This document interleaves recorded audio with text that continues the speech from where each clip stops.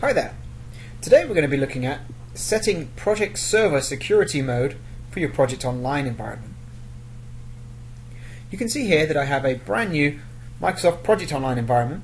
I've just provisioned it within my Office 365 tenant, and what I want to do is set the security mode to the traditional Project Server security mode. So out of the box, when you first provision an instance, it's going to have SharePoint security mode.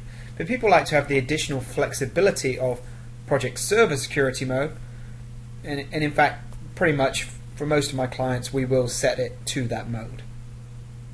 In order to do this, it's very simple. But before I do it, I'm going to show you what Project Online will look like before and after you make this change.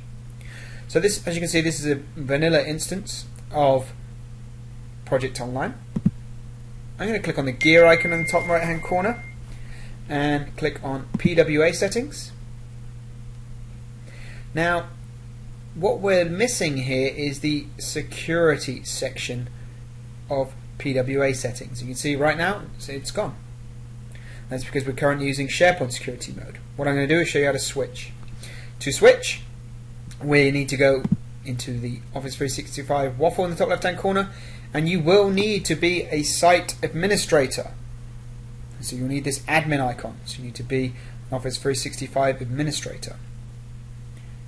Click admin. It's going to take you to the administration page. From here, you will scroll down and click on admin centers. Scroll down again and you can see all the different admin centers for different applications. Project Online is a SharePoint application, so we're going to click on SharePoint. It's going to open a separate tab, and what we're going to see is all of the different site collections that we have. So I'm going to come down, and the one that I just created is this /ppm. Your default is going to be /pwa. You can see we have a few others here as well. Once I've selected the instance that I want to switch, I click Project Web App. I'm going to click Settings.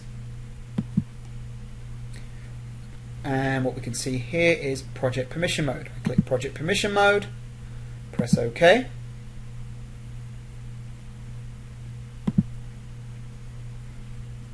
And there we go. Project Web App settings will be saved. If I go back now to the waffle in the top left hand corner and click on Project.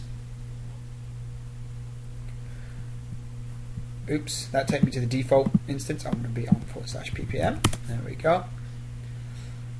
And if I click on settings, PWA settings, I now see the security section.